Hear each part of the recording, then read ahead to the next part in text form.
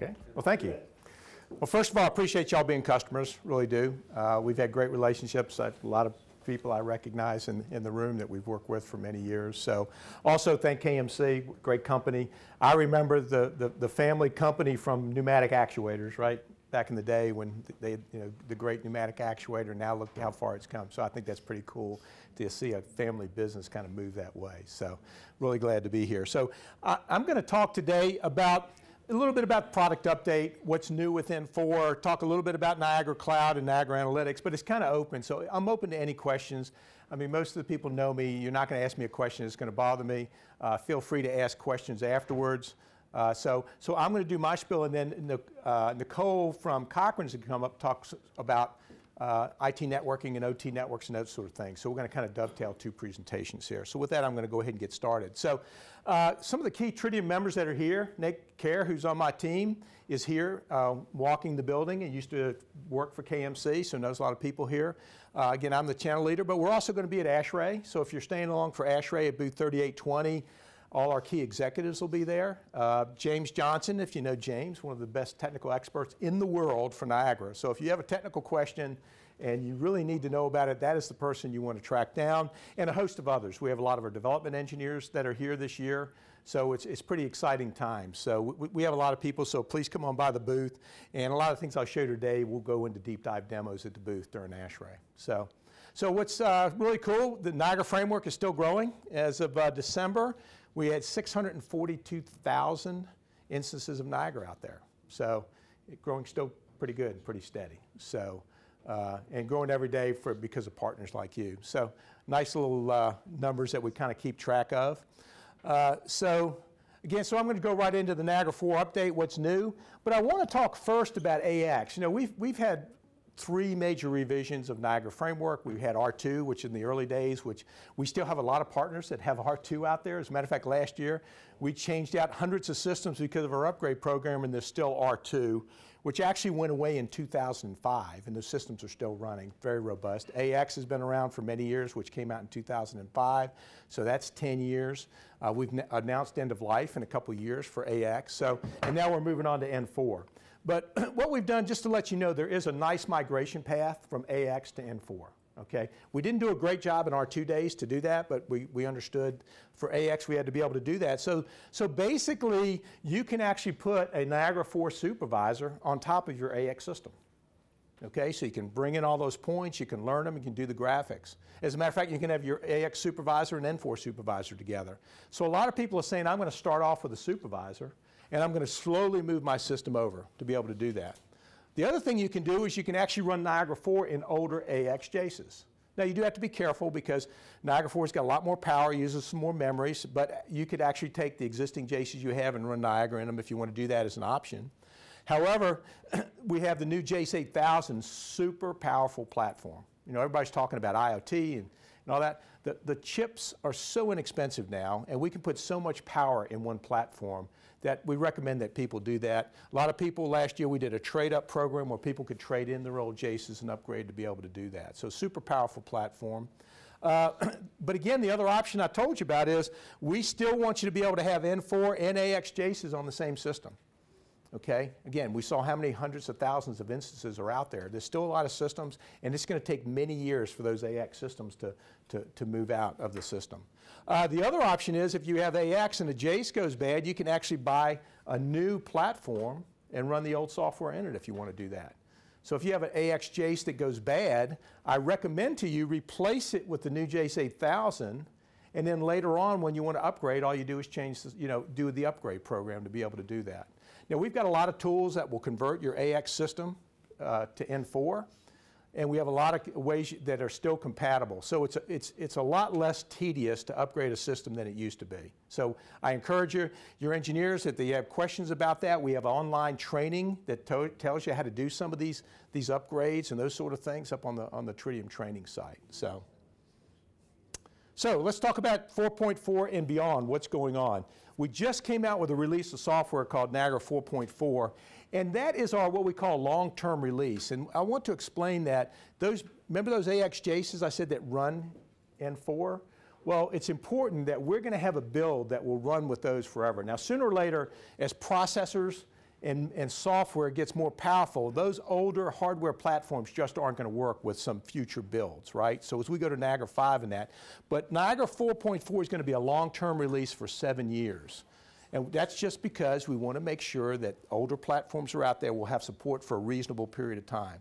So typically that 4.4 will be there, and then when we go to 4.5, 4.6, or go to 5, 4.4 will be a long-term release that we support. That means we'll be doing cyber patches, we'll be doing, you know, bug fixes and those sort of things for long-term. So it's a nuance, but it's very important to your end user customers if they have some older hardware platforms out there.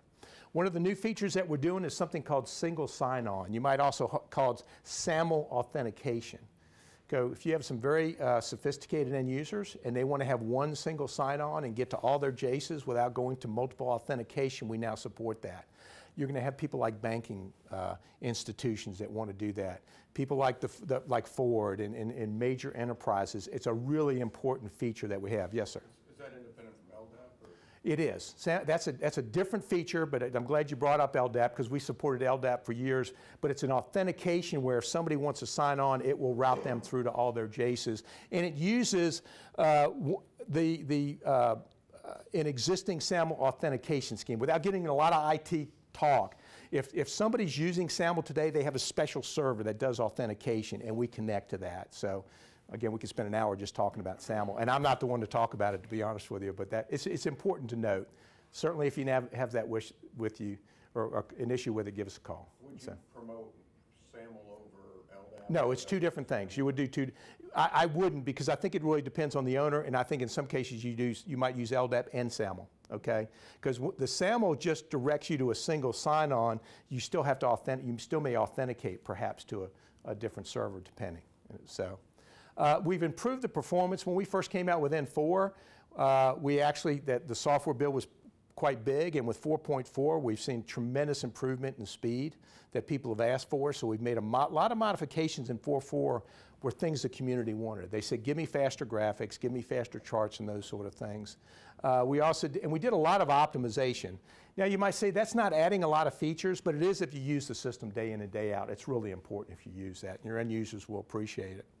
Another thing that we did is something called template enhancements, and I'm going to talk about templates in a little while, but in Niagara we have this feature, it's called a template. So if I'm a system integrator and I happen to use certain KMC controllers I use every day, I can build a template that will automatically have all the backnet points from that KMC controller. I can put a graphic to it, I can put some analytics in it, and I can actually run some PID loops.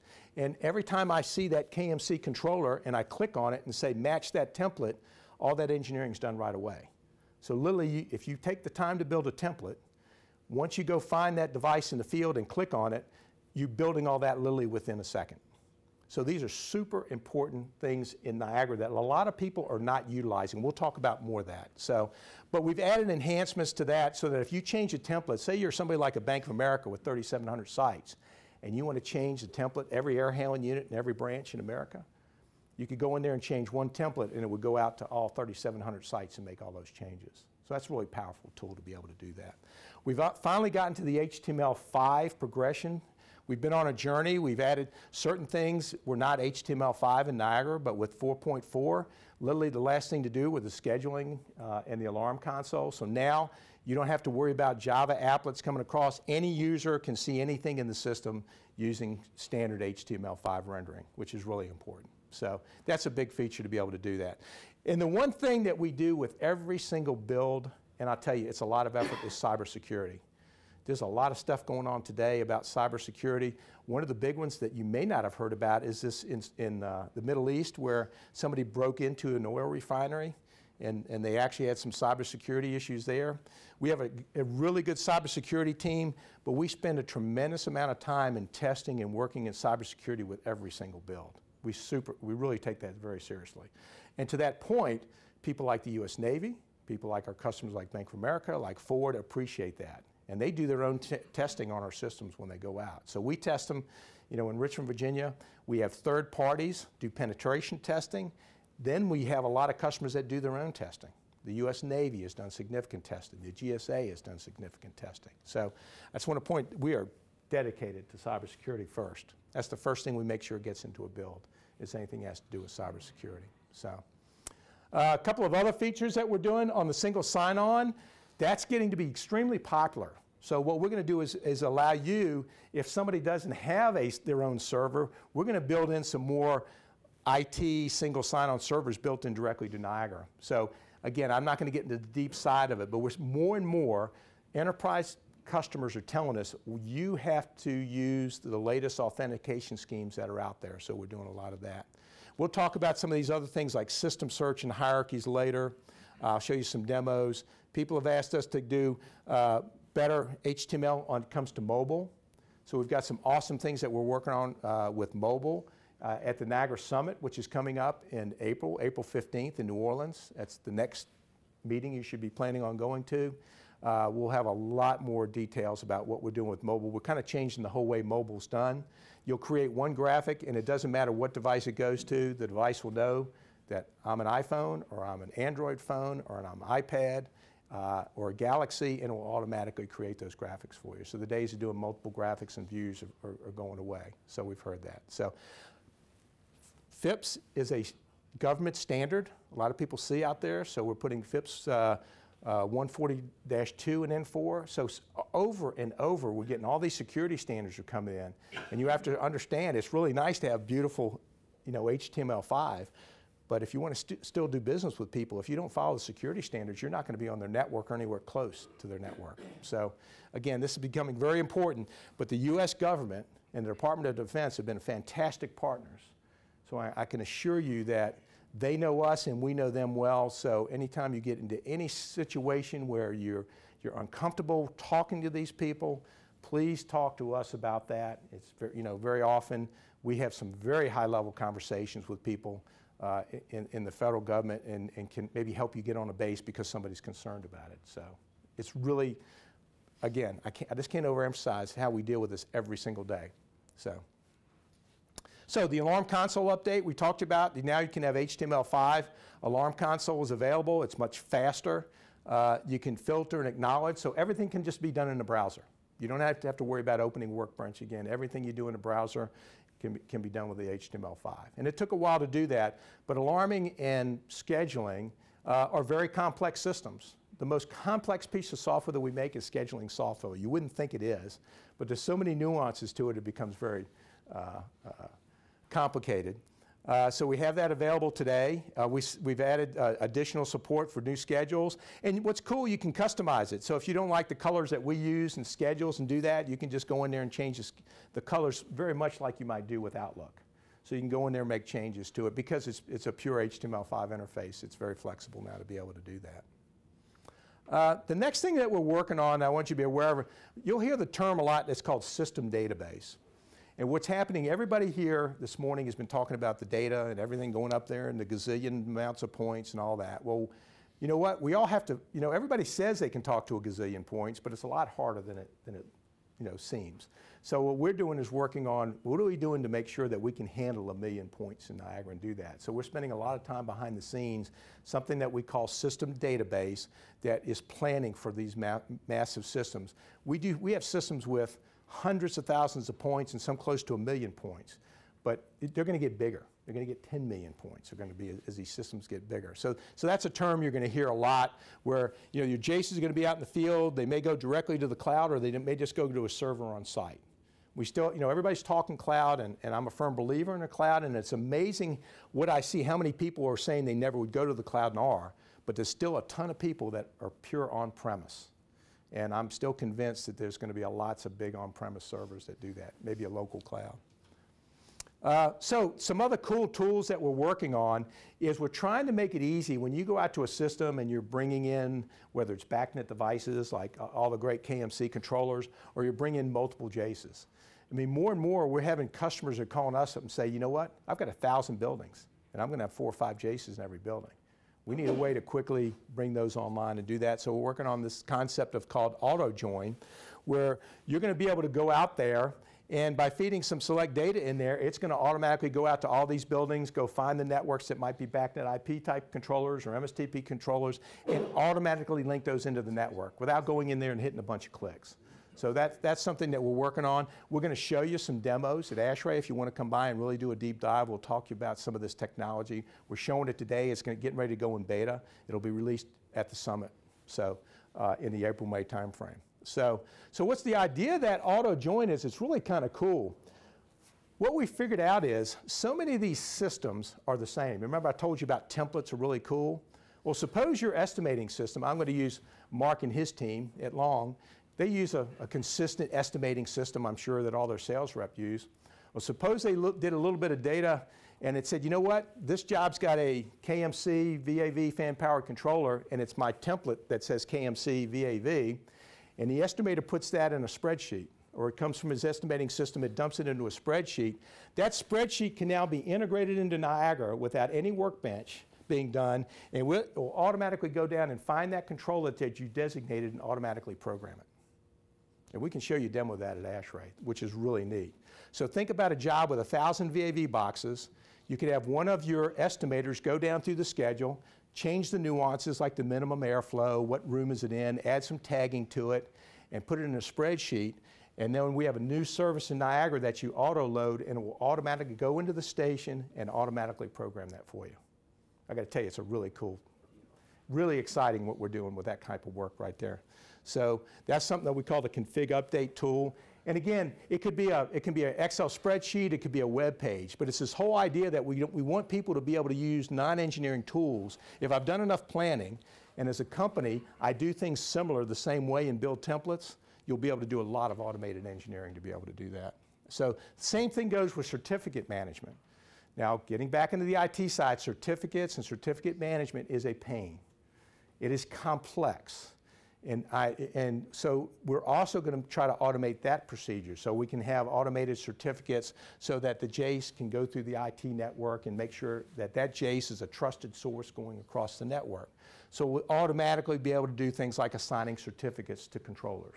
So really powerful. The other cool thing that we can do a template on, if you do a building and do the same building over and over again, say it's a convenience store or it's even a library or a pumping station, you can build a template for a JACE, and if you've got 1,000 identical JACEs, you can use the same templating and certificate service to do that across JACEs as well. So. And that's 4.6? That's 4.6 will be out mid-year, and we're showing it today. Mid this year, absolutely mid this year. And we actually can show, we actually have it running at the booth. So we'd like you to give us some feedback on that, but that's soon to go to beta. And what's kind of funny, you have to remember, our cycle is, after we stop coding, there's a lot of work to do. Because after you code it, you got to test it. And that testing also includes security testing. So we'll stop building software in the next couple of weeks. And then we have to go through this big testing cycle. Then we have to go through the cybersecurity testing, and then we have to go through beta testing. So that's why we're very comfortable with the dates on this, because we know it's code complete. We know we're going to find some stuff in beta, and we know we'll be able to get it out the door. So very comfortable with that. Scott Minch is talking about Haystack. I don't know if you've seen Scott here. He is with the Haystack Committee, and he's talking about tagging. Now, what thing we've done, we're a firm believer in tagging. We're a firm believer in Haystack tagging as well when we've updated that. But we also believe there's more than Haystack. Haystack's a great library for doing tagging, but you know what? Haystack doesn't necessarily work with the elevator community. They're trying to. So there's a lot of other dictionaries out there, industrial dictionaries and tagging, but we just want to let you know that we support Haystack. The latest release of 4.4 is, they've made some changes to it, so you now can put Haystack tags in a JACE. You can put your own company tags in a JACE and use them simultaneously. So it's an important point that we're supporting that, working very closely with that group. So. Another kind of neat module that we've got, some of you might be doing pharmaceuticals. We actually have a new e-signature model. So in the pharmaceutical industry, anytime you command something, change a set point, you've actually got to send the command, but then you have to digitally sign that you did the command. And in some cases, 2 operators have to put their digital signature in that. So we've actually had a lot of people ask us for that, it's specific in pharma and other industries, but we now have a new e-signature model. So the module uses secure points. It allows you to come in and put your digital signature in, and then you can put some notes in there about what you do. So if you have any pharmaceutical plants or you need to utilize this service, give us a call. It's not for everybody, so we're working it through our professional services because it's just not a standard module that people ask for every day. So what we're doing is, but it is available now, okay? And we've actually done pharma plants with it. And we actually have somebody at the summit that's going to be speaking about using the e-signature in a pharmaceutical up in the Northeast. So, any of y'all doing pharma work? We do a little. You do, but yeah, you do. So, yeah, some people have asked for this for many, many years, and it finally got enough projects that people kept saying we need to do it that we did it. So if you have any questions, come ask us about it. We can talk to you about that as well. So Niagara Cloud. Somebody said, okay, when's Niagara going to be in the cloud? Well, there's a couple things that we're doing in the cloud.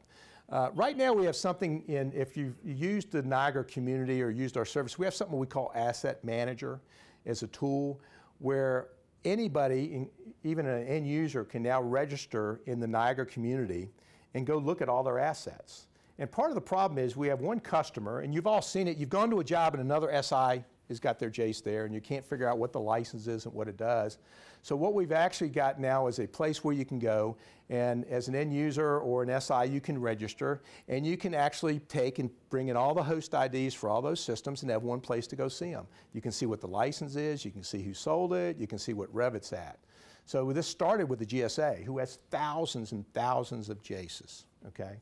And they're like, oh gosh, this one's Distech, this one's Johnson, this one's Vykon. Can I just go to one place and see all my Jasons and say, okay, I want to get all these Jaces revved up to 4.4. And they were the ones, and we actually designed a system to be able to do that. So you as an SI, I think, would appreciate the ability to go see a project and see that, but your end users really might. So if you've got an enterprise end user, you know, somebody with a big enterprise that wants to be able to manage those, regardless of brand, regardless of SI, they can do that. So, and we call that enterprise licensing management. So the idea is they'll get, you know, your owner will get notifications. By the way, your software's out of date. You know, it's 4.4, but now 4.6 is out. So it'll kind of remind them that. It'll also be, it's brand agnostic. We don't care. Any brand of Niagara can be registered by a user. Details through filters, and I'll show you that. Licensing through single sign-on. And also, as part of this, will allow you to back up your data to the cloud. So that's our real first cloud service, is to take a Jace and automatically back up the data to the cloud. So what's really neat about the enterprise licensing data, it'll tell you the brand, the model, the dates, the licensed software version, software options. Many times if you're not the, say you're a KMC dealer and you need info on the Distech dealer, you got to make a phone call, right, to get the data and figure out what it is. You no longer will have to do that. You'll be able to have access to be able to see that. So, and again, a lot of customizable data if you want to see who the, you know, how you set it up. It'll be done through the Niagara community, and I'll tell you how many people know about have logged into the Niagara community and the forums. This is really good stuff here. I mean, you really should. There's a lot of great information there. This is where you trade a lot of info back and forth. So encourage you to use that. You don't have to be a dealer to get access to that. We have a lot of consulting engineers and end users that go into the community and offer info back and forth. So what's neat about it is if I go in there and say I happen to be a big end user like a college, I can go in there and see all my host IDs. I can see the project name, who the service provider was, so I can see who the heck actually put it in, because a lot of people don't even know who the last person there was. I can see what they're licensed at. So it's an extremely powerful tool for somebody to manage that. So you can set it up for your end user. You could actually set it up for your own company if you wanted to. But it's a value add. If you can go in there and help your customer wade through all that, I think you're going to be able to add a really good service to be able to do that. And then you can have certain users to go in there. You don't want everybody to have access to this, but you can set up users, and only certain people can have access to it. And then you can filter it. Say, okay, you know, what did Scott Yahoo, which is my buddy Scott Dame there, you know, what did he do? You know, what did he do with these licenses? You know, what did this person do with these licenses? So you have a lot of powerful data you can see about what's going on with the licensing. And this, if you want to look at the details of a particular Jace, you can see the host ID, when it expires, what the model was, the name of the project it was originally installed on, licensed software version, and you can also add notes to it. So if the end user, you want to add notes specific to that job, you can add notes and watch that. So. And what's really cool is if that's been backed up with the backup service, we'll talk in a minute, you can go view all the backups that were done on that. So they can automatically back up their data. One of the biggest problems we have that SI's told us, they get to a job and the person that was there before never did a backup of the system and nobody knows where it is. I mean, that still happens a lot, it's unfortunate. Now, independently, the Jaces can back up to the cloud and you know that somewhere out in the cloud, regardless, there's a backup. I even had a major facility management company tell me, even though they back up their Jaces religiously, they love this idea because it's another backup outside of their own infrastructure. So if something ever happened to their backups, and they're good at it, they know they could go to the cloud and get another backup. So that brings in backup as a service. So what does it do? It's a 24/7 copy. So if one of your techs shows up on the job, the database is scrambled, if the backup as a service is there, they can get the credentials from the owner that set it up and go download a new backup instead of starting from scratch, which is very unfortunate that we have people today that don't service customers as well as they should. Well, this eliminates a lot of that issue there. And what's really cool, you can do it with a single Jace. In many cases, we have to have a web supervisor to do a backup, right? Well, if you have a single Jace at a church, nobody knows where the backup is, but now your customer, who might be a small church or very small building, can have a single Jace and still get backed up to the cloud. So you basically install the connectivity software in the Jace. There's a service to do that. You go in and you set up backups that can be done automatically. You can say weekly or as things change. You get the last known good. They call that the LKG. Configuration is downloaded, it installed onto your workbench, and you load it in the Jace. And then the documentation is there. You can go look at how often. It's just like my phone, right? It tells me when's the last time I backed it up, what's the last known good backup, those sort of things. So pretty common to be able to do that. So as a matter of fact, Don here, his company is probably leading the charge with doing the backup as a service. His company has done a bunch of them and for their customers. So just looking at the different people that are using it. So some quick questions that we get a lot of people asking us, what's the cost? It's free. If you have a current software license agreement, there's no charge for the backup. So what version are compatible is with 4.3 and up, and where's the data stored? We have a lot of people ask that question. It's stored in the Azure cloud, okay, Microsoft. Depending where you're located, it might be a West Coast data center or an East Coast data center. It actually, the Jace goes to the data center that's most appropriate for the location. So it's done that. The data's encrypted in transit and at rest. You use your passphrase to get that data. Okay, so the good news is it's there. So we've got some really good credentials about where it's stored. And then how does it get there? The Jace pushes the data out. Okay, it says, okay, it's Sunday, let's push the data out. Let's do that. So it's a really nice service, I will tell you. And in a lot of customers, particularly small customers, that's where we see a lot of these issues with never finding the database backup. So, any questions on that? Yeah, can we send trend to the cloud also or only backup? No. No, all that data goes back. You do a complete backup to the cloud. So all your data that's in the database, everything that would be in there, including the trended data, gets pushed up to the cloud. But separately only trends, no. No, it's all one file. I understand it's all one file, but what if I just want to send only the trends? No. You're going to send a complete backup of the station. Last known good, total backup of the station. Right. Now, what you're asking for is phase 2, history as a service. People just want to send the histories up and look and slice and dice histories. That's actually the next phase of this that we're actually working on. But the first thing people said is they needed a complete database backup. So. And are you getting notification if it fails? Yes, absolutely, yeah. It'll let you know immediately. That's part of the data. If the backup didn't have, if you look in the setup, it'll have an email address and it'll send you an alarm and say your backup didn't work, okay? So. And by the way, we give you a certain amount of space. And we found that you're going to probably get about, and this can be a Jace or a supervisor, by the way. Now, supervisor stations are very large. We're going to give you enough. You're probably going to get about 3 backups there, and then you're going to run out. So it's always going to use the last known good, right? It's always going to use good data to be able to do that. And a lot of that you can set up yourself. So, okay. So next, I got to check time here. All right, doing pretty good here. So, analytics. Boy, if there's been a buzz in the industry, it's been about analytics, right? IoT, now analytics. So I'm going to discuss today just a little bit about Niagara analytics, okay? And we've been doing analytics for years. You know, when I walk into a chiller room, I use this analytic engine up here to go look at stuff, and I've got gray hair, so somebody wants to figure out how do we take the analytics in Ed's head or a really good chiller mechanic and come up with some rules, because these people are retiring, right? So that's really what the basis of analytics is. What are the best rules that can be used for a chiller, for a boiler, whatever? So that's really what analytics is all about, the best rules that are out there. So what we said, and there's a lot of great analytics engines out there. I mean, there's tons of them out there, really good ones, people that we know like SkySpark. But the reason we did Niagara Analytics is people said we want analytics that can go, first of all, run in a Jace, and we want analytics that are easy to do. So if I'm a tech and I've been to Tridium certification, I can drop and drag analytics and not have to write a lot of extensive code. That's the theory behind that. Are we trying to compete with a lot of these other analytic companies like Splunk and others? No, we want to augment that.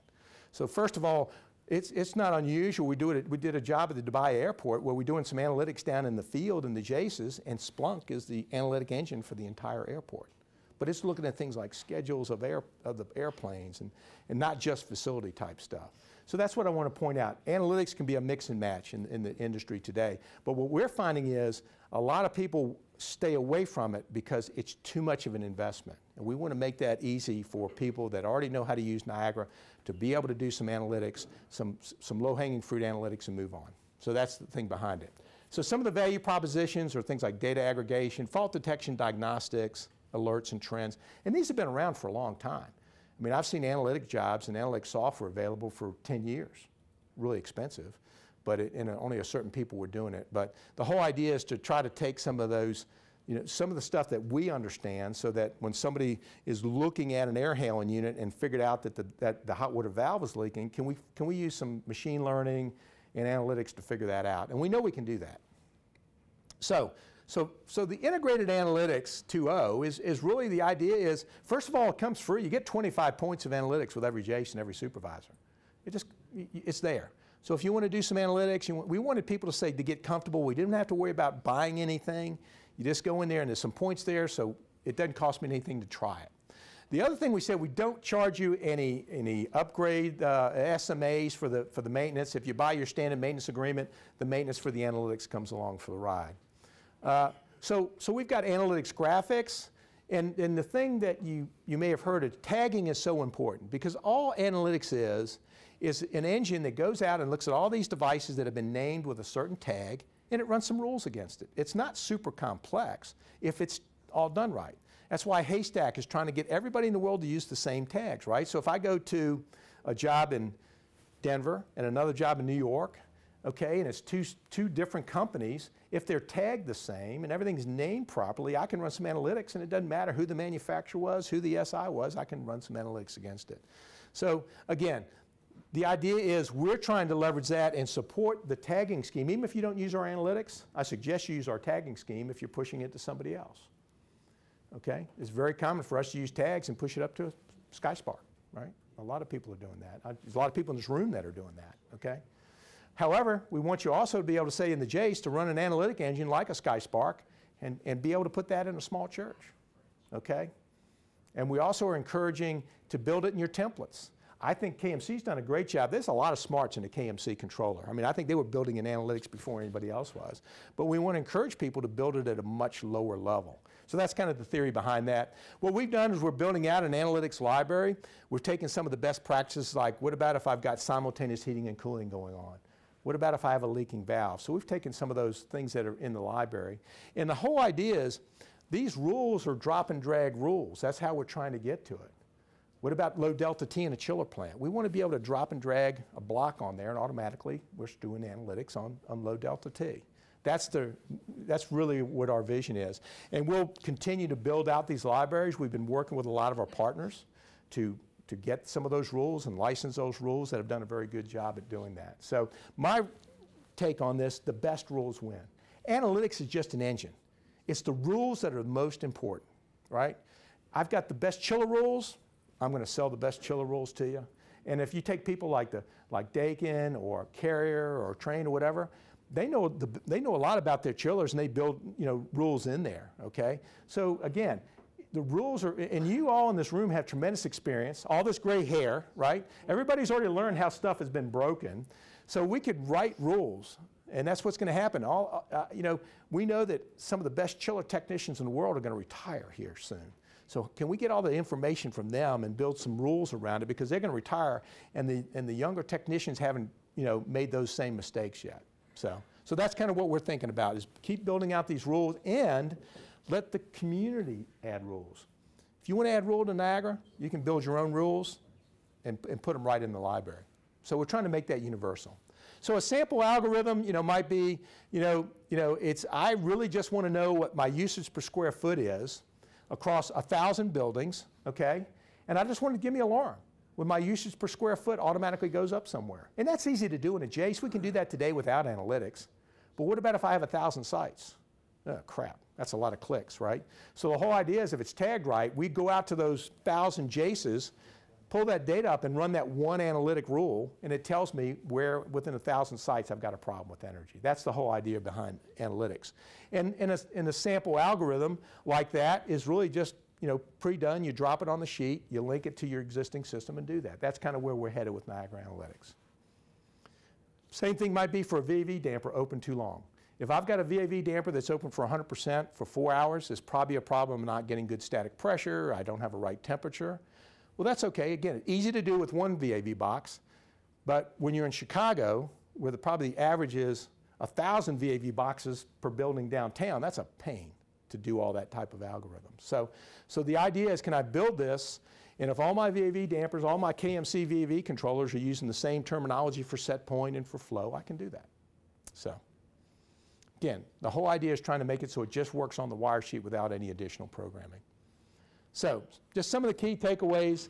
You know, we're trying to jumpstart the deployment with electrical and energy usage in HVAC. Haystack support. Okay, we'll support all types of tagging. And again, we have a lot of training available to do it, but I know it's a learning curve. But sooner or later, we're all going to have to learn how to use analytics, because it's coming, right?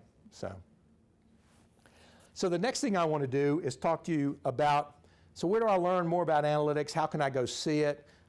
We actually have a really nice new demo site that we've created for the community to use. And what we've done is we built the station that's got a lot of analytics examples. We've given you a lot of walkthroughs, so you can actually go play around and run an analytic alarm and see what happens online.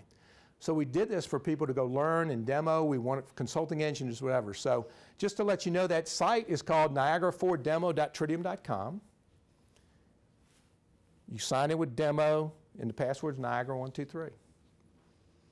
Okay? So we want you to go up there. We want you to go look at it. We want your engineers to look at it. And you know, it's also a great demo site if you're a salesman. I've had several salespeople come up and say, you know, I really would like some help on selling and that. And I said, well, look, we got some great demo sites, and if you go up there and follow through it, you'll learn how to sell not only Niagara, you'll learn how to sell analytics, you'll learn how to sell building automation and energy aggregation as well.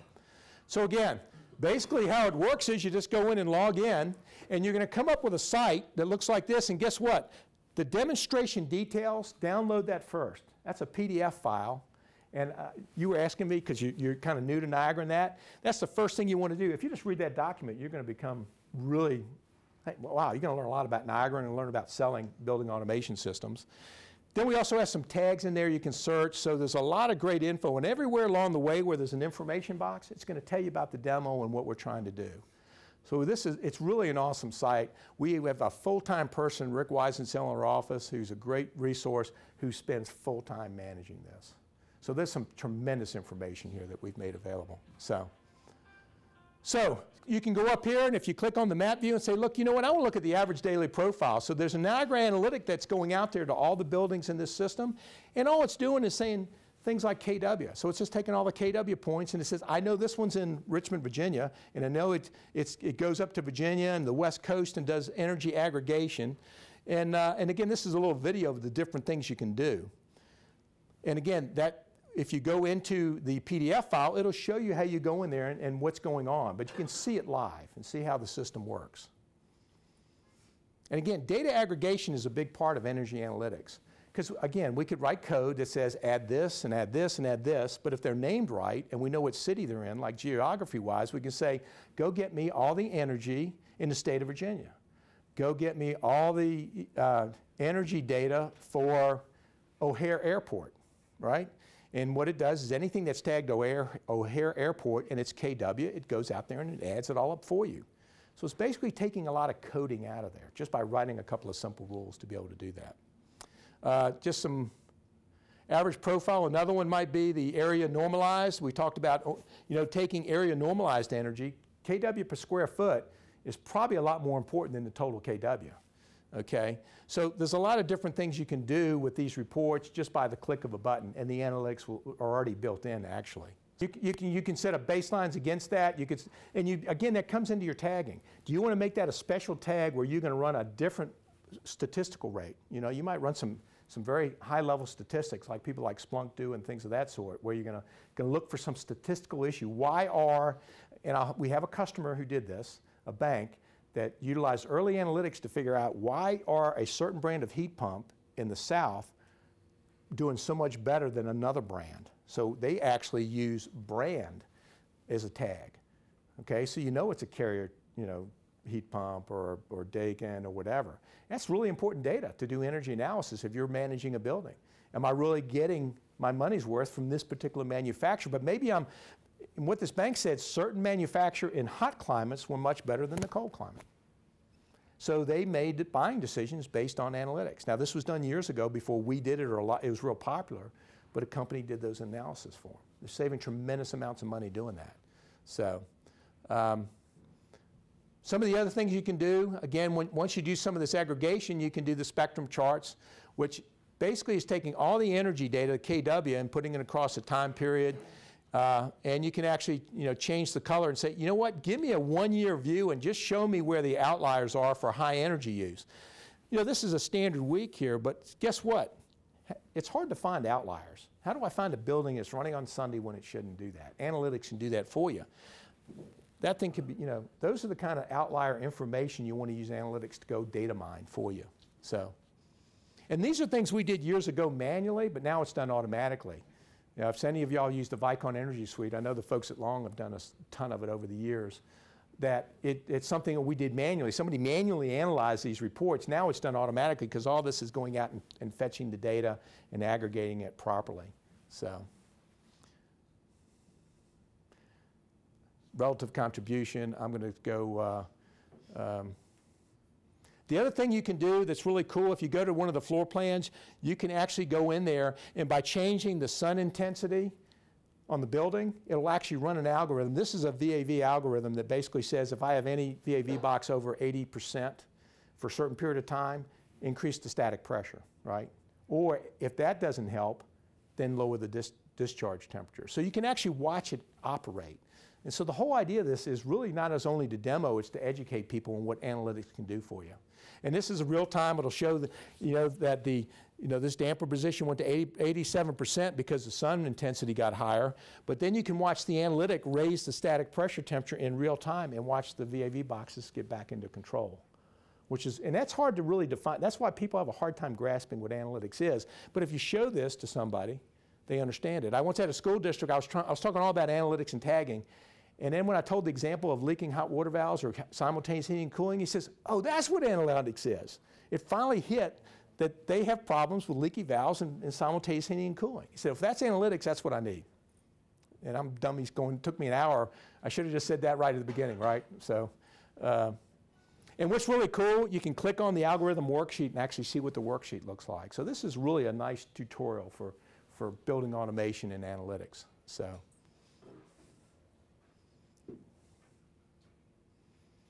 This is kind of a cool one. The idea that we have simultaneous heating in like a leaking chilled water valve or leaking hot water valve. Oh, bear with me just a minute. I think I went too fast. What happens is in the analytics, if we have a hot water valve that's leaking, we actually show that. We'll send you an email out there, but we'll also show it to you on a chart. Look at this spike here. This is a leaking hot water valve, and point that out, okay? So.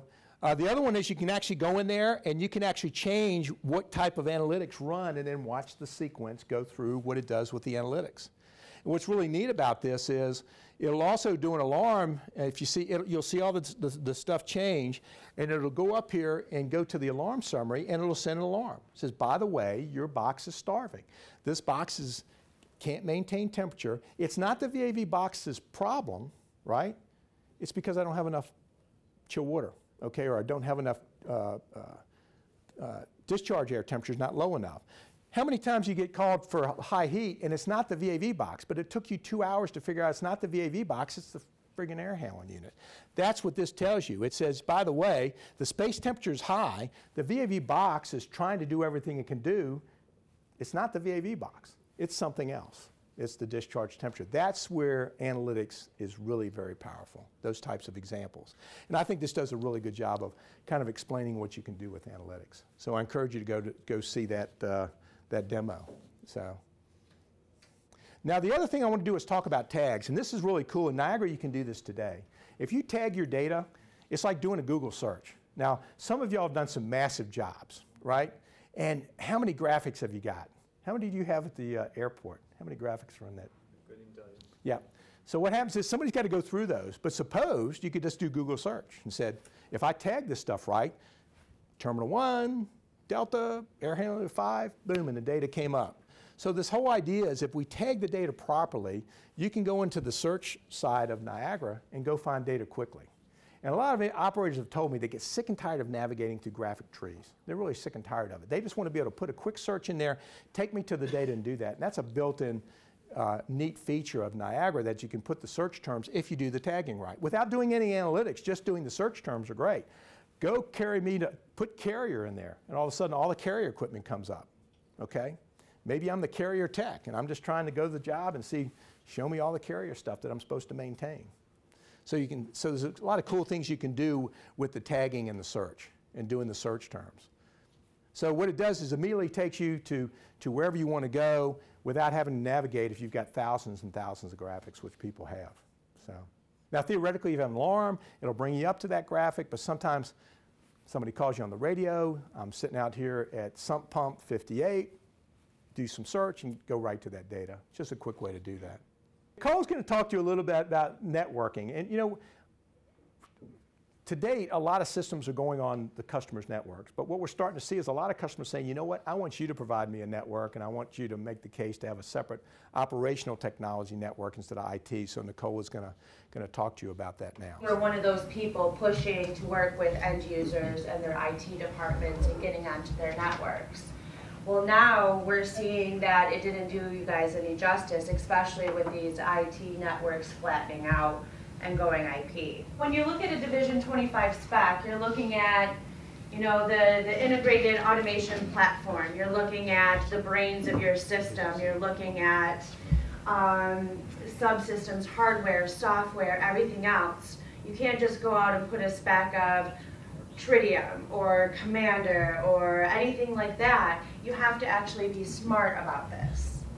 So what I'm saying here is the basic concept in your buildings is you have to have the brain and you need to have the backbone to support it all. So let's start with the brain. So in the brain you have your main server, you have your IoT software, your firewall and DNS, your UPSs, your server racks, everything that you need to support your system. Well, you know, when you're working with your end users, they have their own equipment and their ways of doing things. Well, sometimes it's not secure enough for you.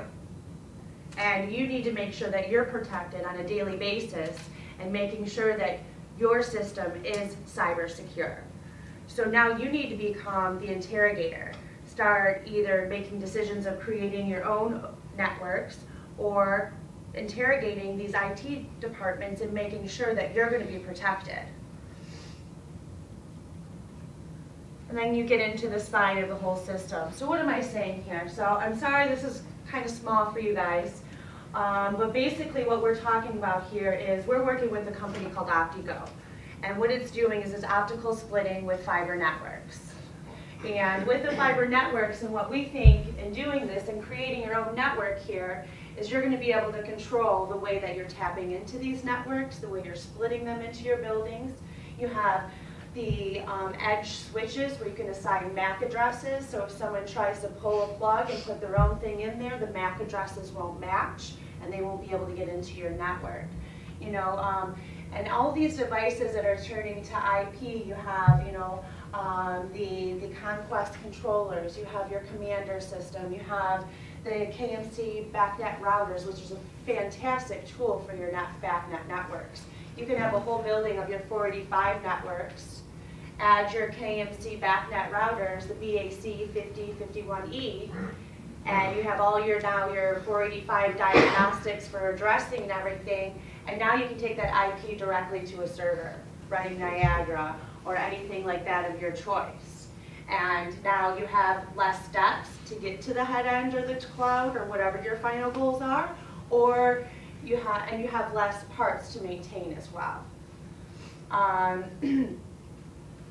And also with this, we're realizing, and we're working with engineers and helping them do these specs to lay them out to make sure that you have the head end, the firewall, the protection from the outside world, or even the end user's network and users throughout those networks. And then from there you can lay out your different UPSs, your switches throughout the network and how to split them. And the nice part about using the optical splitting is you can split them any which way. You can T-tap into the fiber backbone anywhere, you can split them off, you can do your daisy chain cascading with your IP controllers, anything that you may need to do within the building. So us at Cochrane Supply are now learning how to create these Division 25 specs and making sure that we're speccing your own networks and things like that. Now don't get me wrong, you're going to have end users out there that you're going to collaborate with them and you're going to be on their networks. You got the Fords and the few banks or different platforms that you're going to end up working with them, but make sure you're being smart about it. How am I protected? What happens if you guys get an attack? How are they going to get to my equipment? Things like that. And so what we're trying to teach the industry is to let's be smarter about these networks. Because as they flatten out to all IP devices, which from all these meetings and IoTs of everything, we're seeing that it's coming and it's coming quickly.